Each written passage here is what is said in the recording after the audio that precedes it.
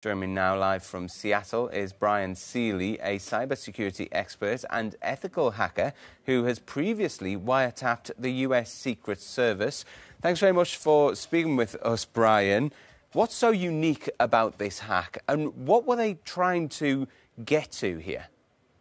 Well, it's very hard to determine someone's intentions, but the fact that they didn't go after money, they didn't go after sabotage, shows that they have a lot longer of a game sort of planned. And the fact that it tapped into 250 different federal agencies is staggering. When you've got people like Bruce Schneier weighing in, this is unlike anything we've ever seen. As somebody who has hacked into the US Secret Service, although you did it just to show them that it was possible to highlight a security flaw, what could be some of the possible reasons here? We're hearing that it was a software update, but is there any other things beside that could be leading to the possibilities that hackers can get in?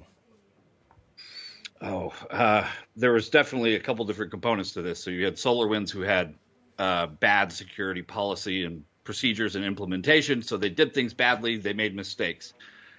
The hackers who this couldn't be duplicated by a couple kids in their basement.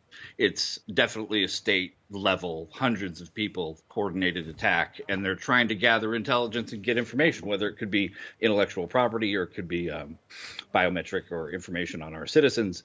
The implications are only limited by your imagination at that point, and they might not have a specific target because they could be stuck with an overwhelming amount of information. They're just being patient, which is really, really scary. You're mentioning SolarWinds there. That, I imagine, is the company that was subcontracted to do this work.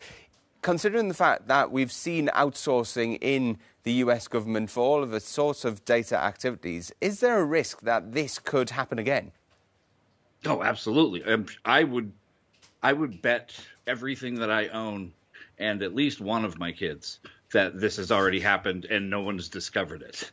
It's the OPM breach several years ago was the same thing. Someone running a piece of software as a demo discovered this breach that had already taken place for like 18 months. So to say, okay, we've got it all, you haven't gotten it all. We haven't found it all. These guys have found other things that we haven't discovered yet, and we'll keep uncovering them, but we don't even know where to look. It's not even like a needle in a haystack. It's like a million times more complex and difficult.